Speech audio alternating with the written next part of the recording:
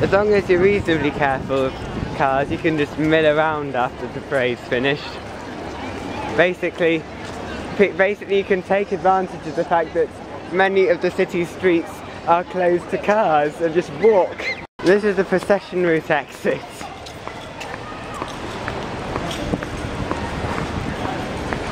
And as you can see, because they're going back onto regular roads, all the carriages gather here and wait for the traffic lights to change.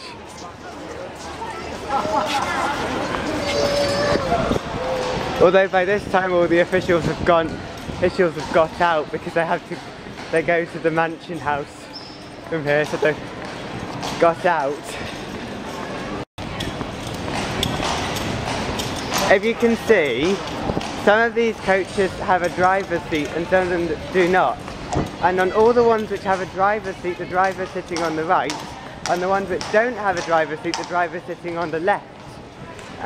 This is actually why France drives on the right, because they originally drove on the left and then after the revolution they switched to driving on the right, because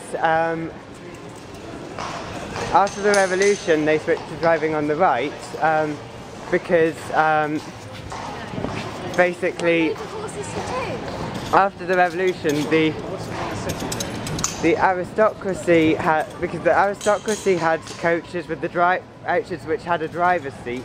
The peasantry had coaches with no driver's seat, and so they switched to driving on the right to make it easier for the peasants, and kind of rebelling against the aristocracy.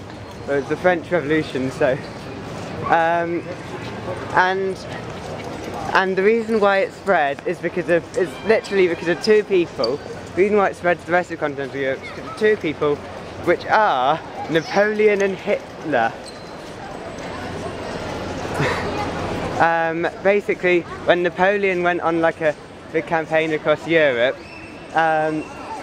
he made Germany, where like the different principalities in Germany, like they had their own rules. My camera's gone blurry. All of the principalities had their own rules, but when Napoleon conquered Germany, Napoleon standardized the Germans to drive on the right, and then to spread it further east of there, like it was spread to Austria after the Anschluss, because Austria drove on the left until the Anschluss, and Hitler wanted to have a standard driving side, and because in Hitler's Germany after the Anschluss, Germany's larger than Austria, so in Hitler's Germany after the Anschluss, Hitler switched Austria to driving on the right, and that was quite influential, because also then around the same time Hungary also switched to driving on the right, while Hungary were supporting the Axis in World War II, so maybe that's why they wanted to like solidarity with Hitler.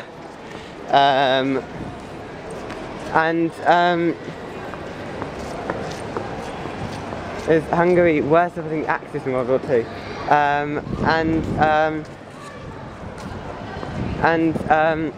my camera's gone blurry again.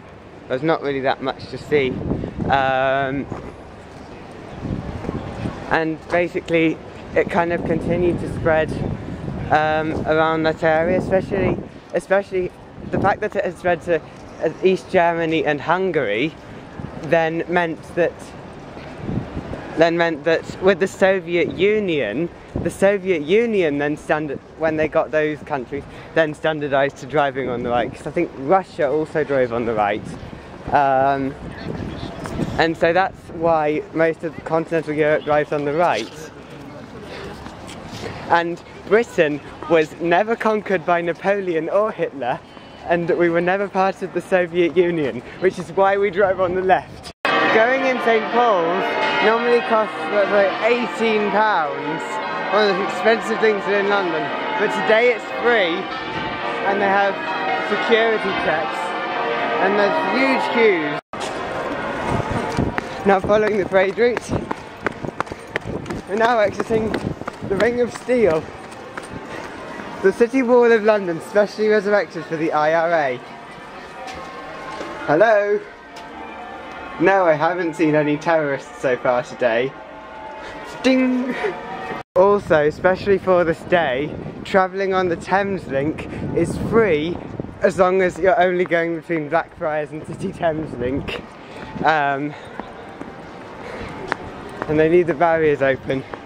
There's one day a year when in some continental cities they basically close all of the streets to cars. They close all of the streets to cars, and you can just walk in the road, and it feels really nice. London doesn't have that. London doesn't do that, but the City of London does it on Lord Mayor's Day. I'm nearly at the Royal Courts of Justice. That didn't take very long. Still the London instinct. But the London instinct, it's the way we find, it's why we're all evenly spread out on the bus, because we always look, even though we're on our own, we always look at the pair of seats that's empty. We don't sit next to anyone. And on a tube, you'd rather sit not next to anyone. And part of the London instinct is, even when all the streets are closed to traffic, people still walk on the pavements just instinctively.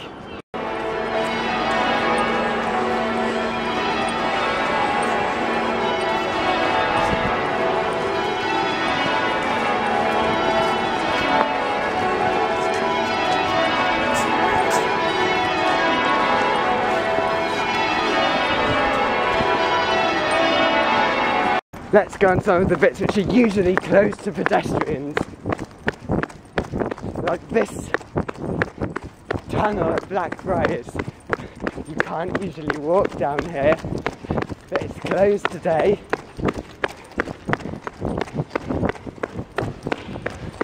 And here you can see this 60s, 70s concrete. And here, the Victorian Bridge.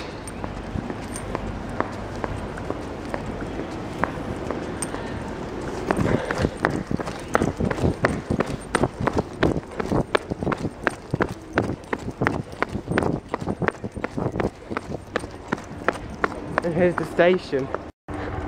You don't usually get to go up White Lion Hill, unless of course you're in a taxi or driving.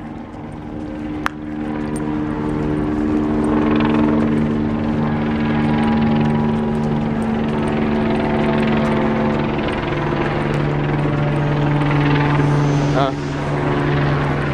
Just had to check that noise wasn't a vehicle coming up.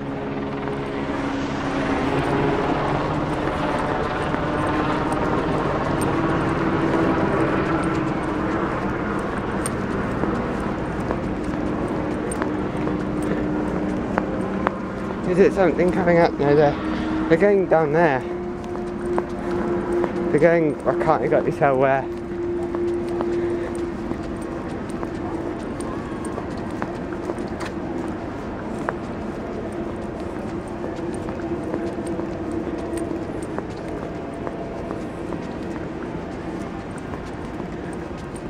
And the sanitary vehicle's already been to Queen Victoria Street.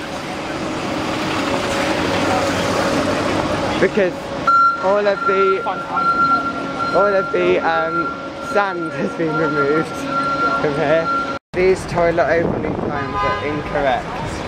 Same for both toilets. Both to close at 7 today, but we're still not closed. It's about 5. Well, it's winter and it's not dark, so it's definitely not 7 yet. There's a lot of beeping going on. Traffic jams in London when there's a Lord Mayor's show or an event like this big. Less like London, more like Italy. Beeping your horns or traffic jam is quite common in Italy, in Spain. It's rather rare here. Although it seems it's like people Otis What are you doing, Otis? Are you replacing some lifts? You better not be modernising some good lifts into rubbish Gen 2s that, well, they say they last for 25 years, but what it really is, it's more like it slowly falls apart over a 25-year period.